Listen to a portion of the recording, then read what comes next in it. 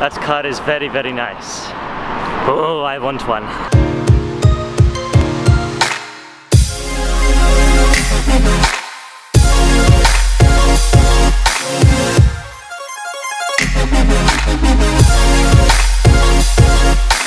It's probably like, I don't know, 4 o'clock, 5 o'clock now. Let's have a look.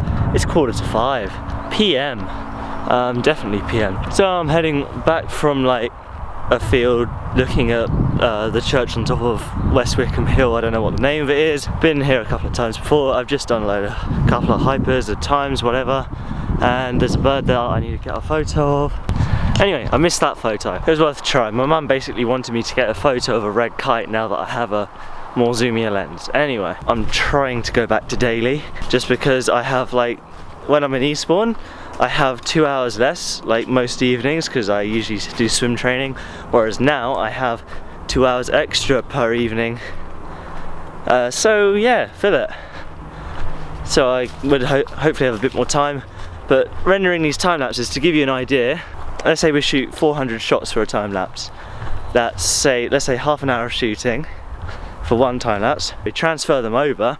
That's like 10 minutes. Process them in LightRoom to change colour a little bit and get it right and colour grade it and that. Exporting out of LightRoom probably takes like 40-45 minutes, so that's a while. Then AfterEffects, you import them into AfterEffects and you sort them out into a video file, you stabilise it.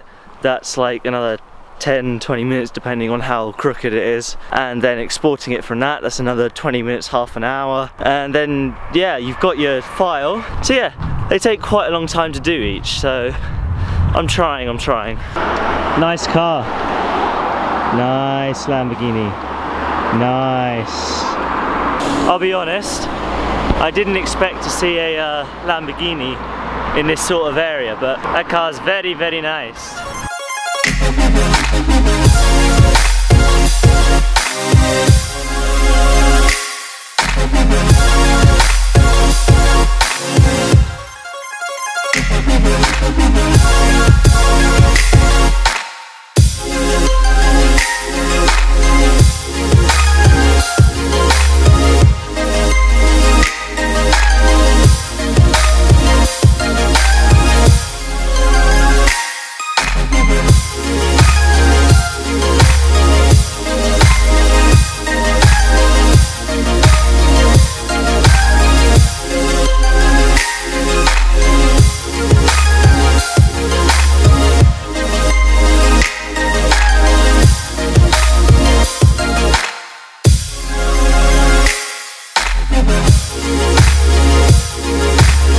And it's red, just for you, Mum. Just your colour.